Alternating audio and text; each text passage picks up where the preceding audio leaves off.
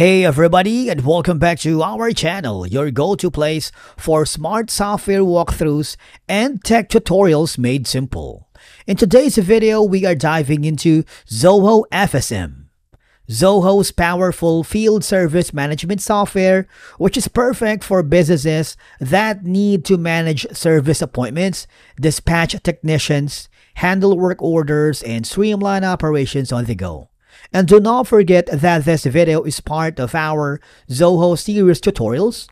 And if you are exploring the Zoho ecosystem, make sure to check out our other videos in the playlist. So let's begin. Okay, so the very first and most important step is to head over to the Zoho's official website, which is going to be zoho.com. Now, we need to create our account here before we can access any of the apps, especially Zoho FSM. By doing so, you just have to click the sign up button. Don't worry, the process is very quick, straightforward, and completely user-friendly. Just provide all the information needed. And to make the account creation faster and easier, you can sign up using your Google, LinkedIn, or Microsoft account. Once you have successfully created your Zoho account, I want you to click the Access Your Apps. This will forward you to the apps that is available in the Zoho ecosystem. If you can't find the FSM, all you have to do is hover down below. There's going to be a search bar here and type in FSM. Press enter, and there you have it, Zoho products of FSM. Click the Try Now button and click the Access Zoho FSM. This will forward you to the main homepage to quickly access the dashboard. But of course, before that, you need to provide all the information needed.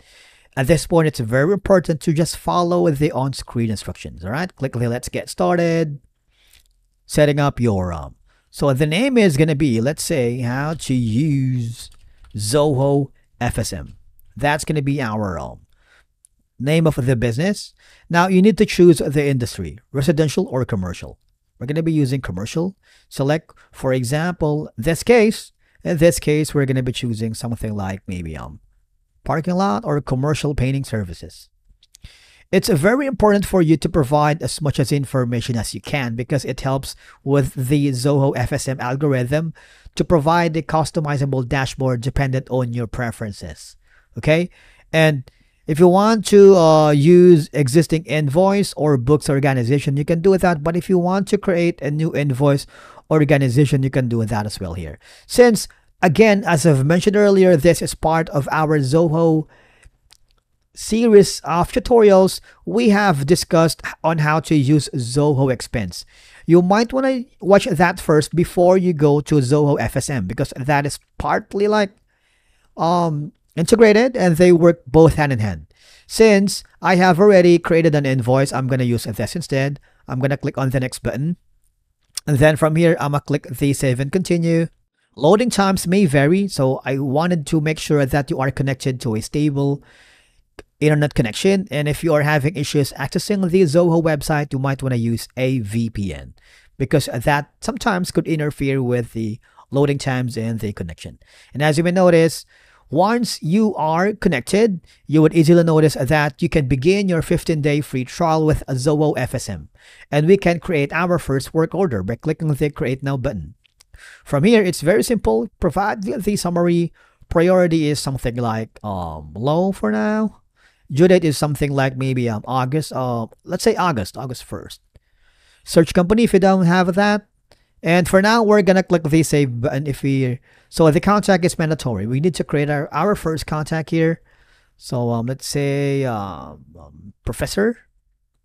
Okay, so let's say test@email.com.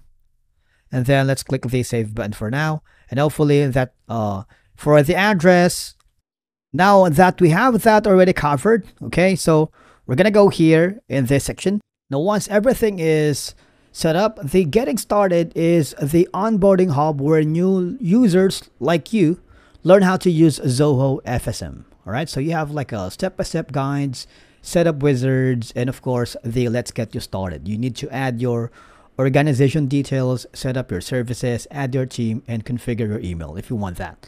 And of course, remember that this is part of our Zoho series tutorials, and you can explore more features like Zoho CRM, desk integration, and a lot more. Okay, so this is where you can configure your FSM workspace and get operational very quickly. The home page is going to be your dashboard overview, where you get a snapshot of your field service operations, including like key metrics, for example, number of work orders or revenue, upcoming appointments if you have that. Later on, we're going to create our first appointment to give you a real-time overview of what's happening across your field service business. Since this is a newly created account, we don't have anything yet in place. The customer is where you can store and manage all your customer information. For example, you have contacts, companies, and assets. We're going to deal with the contacts first. All right, so to keep track of your clients and their past or ongoing service requests, you might want to click the create a button. So first one is going to be this. Provide all the information needed and click the save button.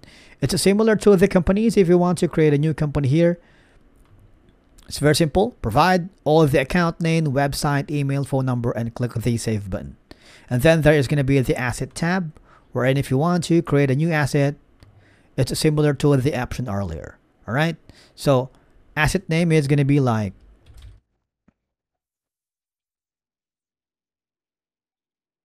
description, and click the save button. It's mandatory. All right, so we're gonna cancel this and head over to the work order management. This is gonna be the core feature of FSM, where you can create requests, estimates, work orders, service appointments, service reports, and scheduled maintenance. For example, if you want to create a new work order, you can do that by clicking the section here. You just have to create a new one, create a work order, and provide all the information needed. It's similar to creating anything here. For example, service appointments, you can do so. Click that and provide all the information needed. All right. So for example, this, and you need to schedule that. For example, schedule time is going to be like maybe August 1st, ending in August 3rd. Let's see that. Service resources, that, and click the schedule and dispatch if you want. But you need to provide all of the information here before you can move forward. All right.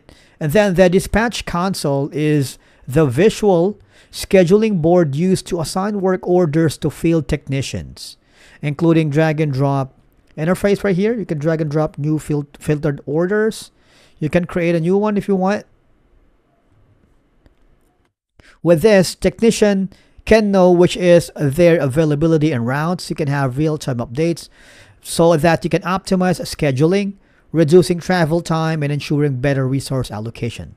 And of course, the billing handles all the invoicing and payments. All right, if you want to create your first invoice, you can do that. It's very simple. Create the invoice. You want to make sure that you choose the right order. Click the next button. You need to select one service line for that. Okay, and then click that. So we're gonna choose this. Click the next button, and this is gonna be our first invoice. Okay, and then click the generate invoice. It's very simple, because with this you can generate invoice for completed jobs, apply taxes and discounts. You can track payments so that you can streamline financial transactions after service delivery. That's the purpose of billing. And again, if you want to create your own payments, you can do so. Just follow again the same procedure as creating your invoice. Create payment and select the company and the contact right here. Now, the service and parts refers to the section that you can manage the inventory of services and spare parts, like service catalogs, parts inventory, and pricing. You can create a new one if you want. Say, for example, new parts. Unit is like maybe dozen. Unit price is maybe like 6.9. SKU. Click the save button so that you ensure technicians have what they need and customers are billed accurately, because you can now have the parts inventory, pricing, usage tracking, and work order. And of course, the workforce manages your field staff and technician. You have the users, crew, attendance, equipment, trips, and time off. Now, with this, you can efficiently assign the right technician to the right job. You can also create a time off if you want, okay? And then provide all the information needed. Similar to creating a new crew right here. You have now the availability and schedules, their profiles and skills. Crew name, description, and click the save button. All right. Last that I'm going to discuss here is the report section. The report sections gives you the ability to evaluate performance and identify bottlenecks and improve decision making. All right. Because you can now have a work order completion, you have revenue, technician performance, and customer satisfaction. Now, with all of this in mind, if you feel that Zoho FSM is going to be the platform that answers your business needs, I want you to click the upgrade button. All right, because we are using the free trial and it's kind of limiting. If you wanted to unlock all the full features of Zoho FSM, you can choose from the following pricing plans. The standard comes around $300 per year, and you get to have all these perks and benefits. And of course, the professional is around $420 per year, and you get to have all these. But again, as my piece of advice, you leverage the free trial, immerse yourself with the platform so that you can get yourself accustomed to it. And if you feel that this is going to be the platform, just upgrade whenever you feel you need to. All right. And with that being said, thank you so much for watching our walkthrough of Zoho FSM. If you find this video helpful, do not forget to like, subscribe, and hit the bell icon so you won't miss the next episode in our Zoho series tutorials. And as always, thank you so much for watching, and we will see you again in the next video.